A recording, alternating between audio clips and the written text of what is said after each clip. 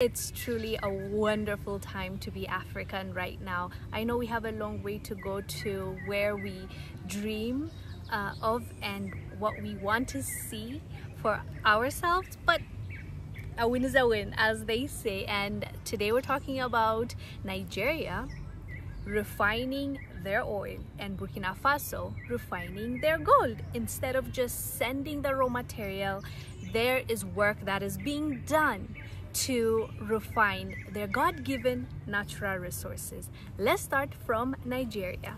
Nigeria has taken major steps towards producing refined oil. For years, Nigeria has not been able to refine their own product, but now, thanks to Dangote, who is, by the way, the richest black man in the world. He was once, at least. Now, I'm not sure. I'll have to check. I checked, and yes, he is still the richest black man in the world. Dangote is working towards oil refinery, and he promises that the company will eventually be able to provide 100% of Nigeria's requirements of all refined products and also have surplus for export.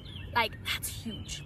That is huge, fam. If they can do that, if his company can actually provide for 100% of Nigerians, and then on top of that they get to export, that's huge.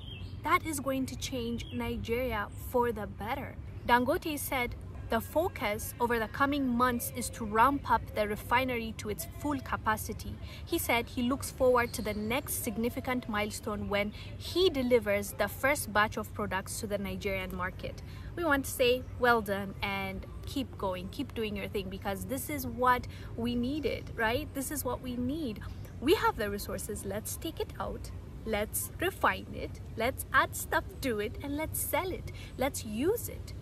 Why send our raw material, lose out on money, lose out on labor, because we would have paid for those laborers, we would have paid for those companies to do that job locally, lose out on that money, and to top it all off, those same countries and companies will sell it to us 3 times, 10 times for the price, and then we buy it.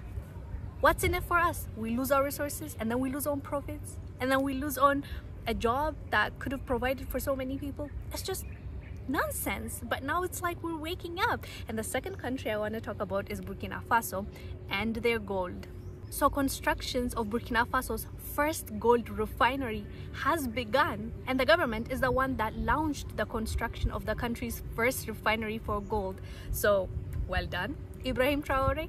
And the leader also said that the first 22-carat gold bars will leave the refinery in 11 months' time. And he said it would create 100 direct jobs and 1,000 indirect jobs for the people of Burkina Faso. I mean, this is wonderful news. This is something that just should be amplified, and we all need to talk about, and we all need to celebrate, and we all need to imitate. So we do the exact same thing but in different countries.